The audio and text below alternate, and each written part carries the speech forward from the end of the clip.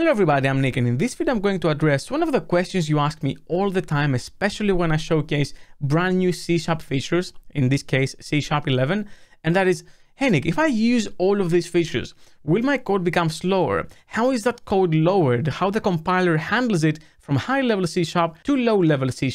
Well, in this video, we're going to take a look at that exact thing and see how a brand new feature performs compared to its raw form and what we can learn from that and maybe how we can optimize too. If you like that of content and you want to see more, make sure you subscribe, ring the notification bell, and for more training, check out chapsas.com.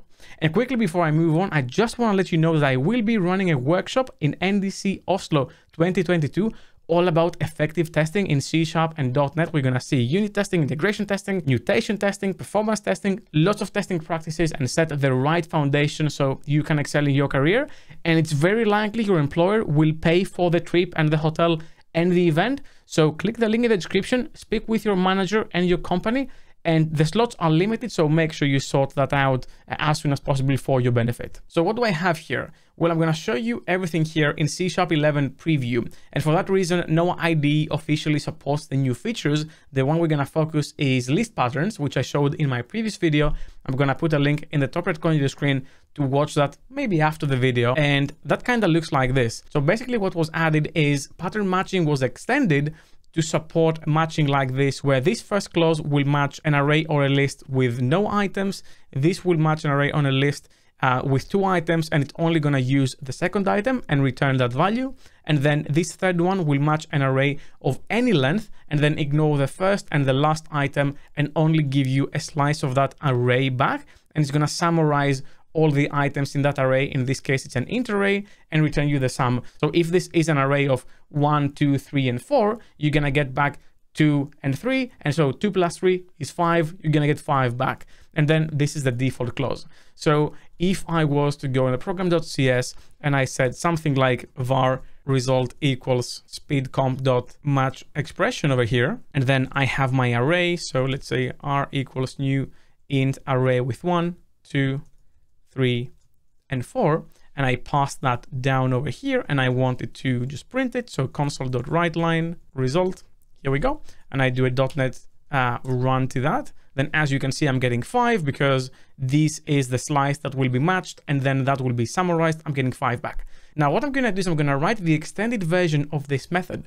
So I'm going to grab the exact same signature here, match expression, but I'm going to change that to match raw. And I'm going to move back to writer because I'm not going to use this feature to write this piece of code, so I can have IntelliSense and all that goodness. So here's how this looks here. Ignore this. This is just writer not recognizing the new feature. So what I want is first, if an array is empty, so the length is 0, then I'm returning 0. So if incoming.length equals 0, then I'm going to return 0. So that's the first item. Then if the length is 2, which is what this is matching, so if incoming.length equals 2, then I'm going to just return the value of the second item. So return int 1 because it's an index, and that's it.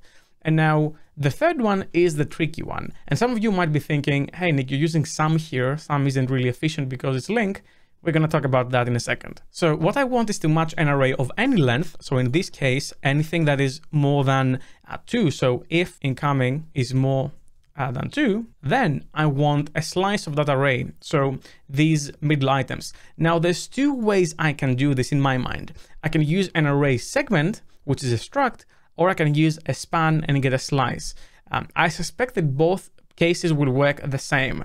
An array segment will allow me to effectively still use the original array, but only interact with a slice of it as a segment, and the span will load that array in the stack and then allow me to get a slice of that array. Maybe I'll show you both approaches. I know that both will perform pretty much the same because both of them are structs and I don't have to worry about memory allocations.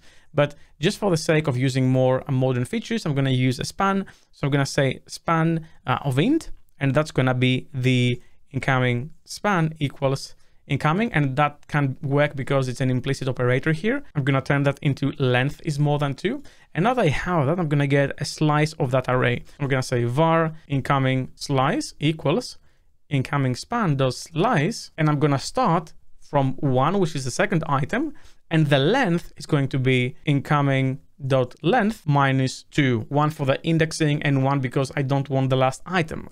And now all I need to do is have a for loop over the incoming slice dot length here, and then add all those items. So I need a var sum equals 0, and then just say sum is incoming slice, and then use the index, and that's it. Turn this into a var, and then return the sum.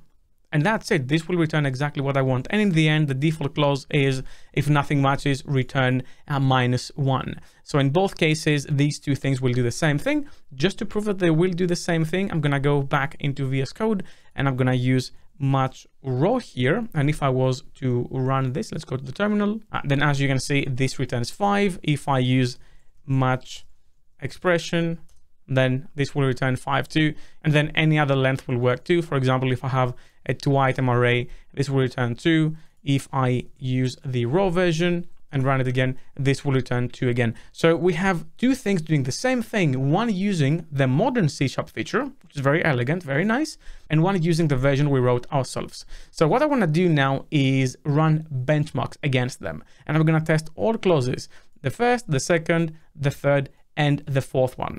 To test the fourth one, all I need to do is have an array with 1 item, and nothing will match an array of 1 item, so it will just fall through into the final result. To run that benchmark, I'm going to add benchmark.net. We've seen that in the channel before a million times. It will allow us to benchmark our code, and then I'm going to go ahead and create the benchmark. So I need the feature benchmark. Here we go. And I need this to be a memory diagnoser without any columns here. So that's what I need. And then these are the two things I want to test. However, I want to test them with different arguments, different parameters. And to do that, I'm going to create a property, which is going to be an int array, which is the item we are testing. And I'm going to call it args. And I'm going to use the params item here. And this params item will allow me to run benchmarks with different parameters in this property. So first, I need an empty int array. So int array of 0 is one of the ways I want this to run. Then another one that only has 2 items. So just a couple of numbers here. Then let's say quite a few items here. So 1, 2, 3, 4, 5, 6, and maybe 7 here. And in the end, just one other one with just 1 item that's going to be matched by the default one. So that's it. That's what we want to test against. So in order to run this, I need to go to the program.cs, comment this out and say benchmark runner.run and point to that benchmark. And that's it. Now I can go to the terminal and I can say .NET run in release mode. And the moment I do that, benchmarks will start running once per argument. So for me, this will be around 5 minutes. For you, it's just going to be an edit, but you're going to see the results right away. So results are back, and let's see what we have here. So the raw version for the empty array is 3 times faster. Keep in mind, we're talking sub-nanosecond here. You wouldn't really see this difference, and there's no memory allocated here. So don't worry about it, but worth pointing out that, yeah, it is technically slower. You'll never see this. The one with a single item is actually faster in the expression than the one we wrote. And again, remember, this is the default clause. So this will match at the very bottom. We're going to see why that's the case, why this performs slower in the version that we wrote. For the 2 items, the expression one is twice as slow as the raw version. And then the one that matches a slice of the array is 15 times slower on that expression approach, and it also allocates 48 bytes of memory, while the one we wrote is significantly faster and also allocates 0 memory. So why did that happen? You might say, hey, Nick, you used the sum, and the sum is using link, and link is memory allocations, and this is why this is happening. Okay, let's change that. I'm gonna go here, and I'm gonna comment this one out. So this doesn't exist anymore. And we're going to add a method that does basically the exact same thing as we did here for the sum. And this would look something like this. I'm going to have it as a nested function here. It doesn't matter. Performance will not be affected at all by this. So don't worry about it. And I'm just going to use it here. So I'm going to say sum array middle. So that's how it looks like. And it's the exact same thing we're doing down below. So array is passed, we loop around it, we just add it in an int, and we return the value. Now, because I don't want to wait again 5 minutes, I'm going to comment out all the tests, but the long one, because that's the one we care about. So that's what we're going to benchmark. And also what I'm going to do is I'm going to add a second one that has twice the items. And the reason why I'm going to do that is because I want to see also how it scales, for example, the memory allocations and the performance with more items being added. Does it scale linearly? Does it scale exponentially? Where are we? So 14 items now in that array, twice as many as the previous one. And I'm going to go ahead and I'm going to save that. So let's just save it and I'm going to rerun them. So .NET run release. Here we go. This is all working. And let's see what we get after that. So results are back. Let's see what we have here. So as you can see, the one with the 14 took 18 nanoseconds in the expression one, and the equivalent expression one took 16. So it scaled pretty well compared. It's double the amount of items in the array. However, the memory does look to have increased relative to the new array size.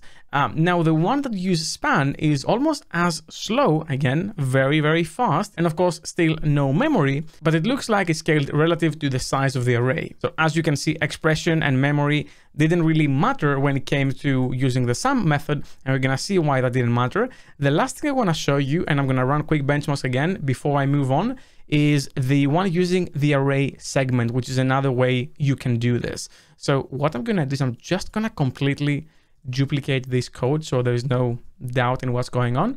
And instead of using a span, I'm gonna do the following. Let's go back to Rider. I'm gonna say match raw with a segment, and instead of using this here, I'm gonna say segment equals new array segment end. And this basically has similar API as the slice one. You're gonna have to pass down the array and then where we start from and then the count. So the count is the same thing, this minus this. And now we can just remove the span. And the way this works behind the scenes is it just offsets the array differently internally. So it starts and stops from different points. And with all that, I'm just gonna go back to the benchmarks. I'm gonna add another set of benchmarks with the segment one, and I'm gonna run them again with the segment just to see how everything comes together. So there is no doubt in how this is performing. We just quickly grab that and save it. And I'm gonna go ahead and clear this and do a .NET run release, and let's see. So results are back, and let's see. So as you can see, the segment one and the span one perform very, very similarly. No memory again, because array segment is also a struct, so we don't allocate anything there. So it's definitely worth pointing out that the scaling with the expression one looks better speed-wise compared to the other one, but it also allocates memory, which is not nice at all. Now, why is that happening? I'm gonna grab this method and I'm going to paste it in sharplab.io to see exactly how that code is lowered. And I'm gonna move myself over here.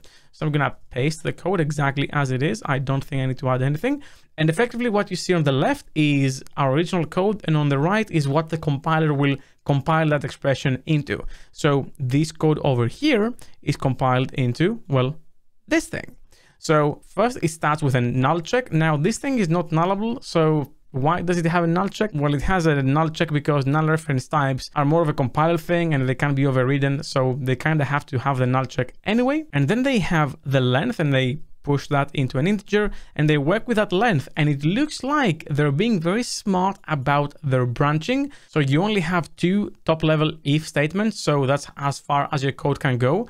And then they first check if there's a match to the number that we have here. So if the length is 2, it's going to match that very quickly. If not, it assumes that you're matching this clause over here, and then it's going to just call that method which is being pushed down. Now, the reason why we have the allocation is because this method is using the getSubArray method. And it's doing that to get the subsegment of the array. Now, if I get that and I go to source.net and I paste that getSubArray, I can see exactly what's in this method. So you can see in that array that we're getting the array in and then a range, which is the slice basically. And then we get an offset and a length out of that. And here's why you see that allocation. We're allocating the destination array because we're not reusing that original array. Instead, we're getting a whole new array allocated on the heap because arrays are reference types, and we're dealing with that instead. And then the memory is moved appropriately, but we do allocate that new array. So this is why you have that allocation there, and it's something you can prevent if you write your own method. And then we have the check that if the length is 0, then return 0. 0. And the reason why the default clause is faster in what the compiler is generating is because you go through less branching to end up to this -1, while in our case, we go through every single clause before we go to the default one. So the compiler is optimizing for it. However, it is allocating that array, which is allocating memory. Now, here's the question.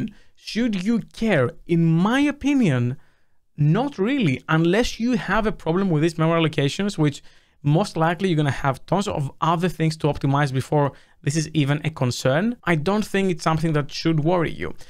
And here's the kicker. Let me just quickly delete that and push it back to how I would have it. So like that, very simple, very minimalistic, very clear. Well, compare this, which is what?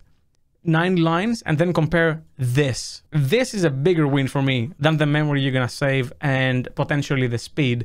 Now, this comes down to your use case, remember that, but it does not mean that you should worry about features like this, because the .NET team will try to optimize as much as they can, and if they made a decision, they made it for a reason. Like, the fact that this is allocated as a new array is there definitely for a reason, and I would assume that this is because they don't want you to mutate in any way that original array, which might be reused somewhere else, and since arrays are reference types, it's not guaranteed that this will only be used there. So there's a reason why this is happening. You should not think that they didn't do this for any other reason. In our case, we didn't want to mutate it, so we saved the memory, but if we did want to mutate it, we would be mutating that original array, which is bad. So to answer your question, no, you shouldn't worry. The .NET team is very smart about how they do those things, and you should just put faith in them. If you're worried, use what you learned in this video to know how to get to that conclusion, how slow it is, how much memory does it allocate, can I take that hit? And if you can, use it. If you don't, you can still write your own C#. All the old features are still there. So ultimately, it's up to you, but you should not be worried. Well, that's all I had for you for this video. Thank you very much for watching. Special thanks to my Patreons for making these videos possible. If you want to support me as well, you're going to find a link in the description down below. Leave a like if you like this video, subscribe for more content like this, and ring the bell as well. And I'll see you in the next video. Keep coding.